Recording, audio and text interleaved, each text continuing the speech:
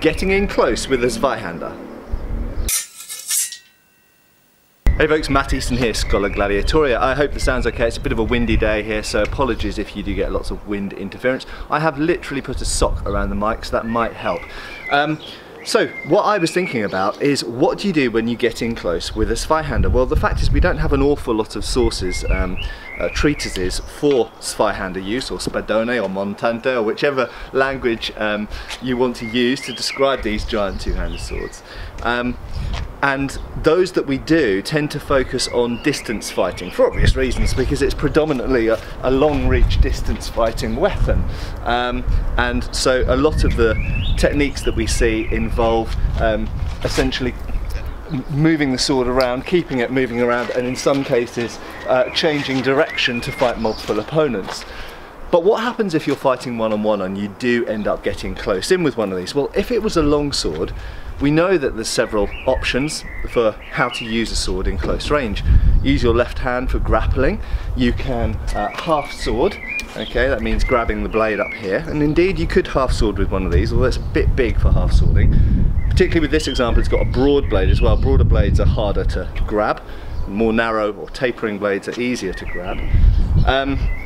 In terms of the pommel, if I want to end someone rightly, this doesn't unscrew, so I can't throw my pommel at them, which would be useless anyway if they're in close.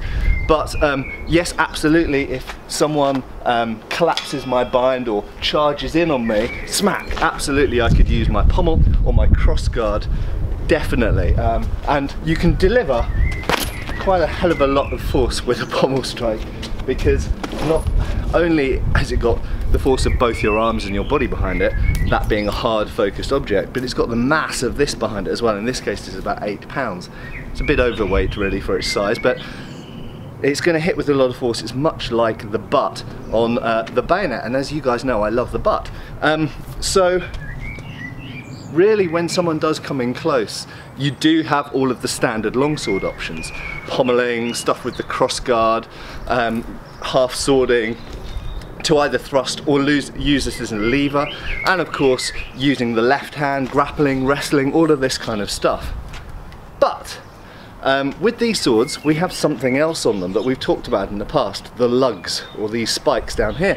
And I think the predominant reason, the main reason for these being here is to assist the bind. So when someone's blade slides down your blade, it means it stops there rather than coming down onto the guard, at least a lot of the time. And that assists binding and winding and things like this. But if you do come in close to someone, notice that these lugs are usually pointy, even on the original antique examples. So a lot of people on my previous video said, well, you know, if they're to assist the bind and assist parrying, why are they usually pointy? Well, it could be, and I hasten to add, this, as far as I know, this is in no treatise. If you're a HEMA researcher and you know of an example where these are used offensively, please do tell me, because I don't know of any examples, and I don't think there are any. But it is completely possible, just, you know, function following form, as it were, or form following function. It is possible that these were used offensively in close, so that if someone does sort of choke up your blade and bind here, you have got something to offend with here. And even if you switch to half sword, bam, you've got something in the middle there as well. So it is, I think, absolutely possible that these were used offensively sometimes. The other thing to mention is using the sword for a murder strike or a mordhau. And I don't know of any evidence of these really massive two-handers being used for that, or being used like that, and I think that they're probably just too big to do that with. But technically, can you do it? Well, I really wouldn't want to hold an object this heavy and this big, assuming it was sharp up here. This is blunt, but assuming it was sharp, I personally wouldn't want to. But could you technically do it if you were wearing leather gloves, for example? Well, let's have a go. If I hold it by the back end, bam! Yes, indeed, you can use the back end of a two-handed sword to hit with. Whether you hit with the guard or the pommel or even the handle, doesn't really matter.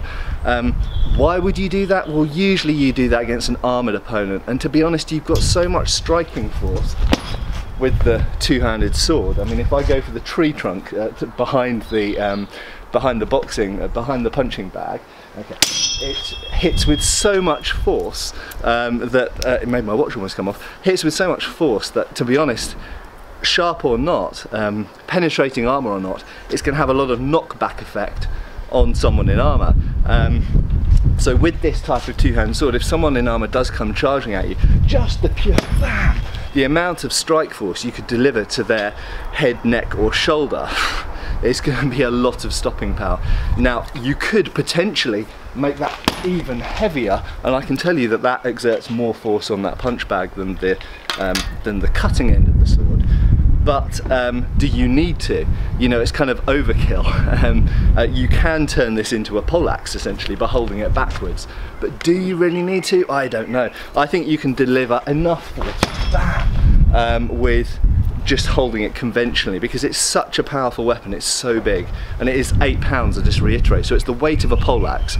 But whereas a poleaxe, the point of balance would be at this end, in this case the heavier part is actually at the back end, so it makes it more nimble.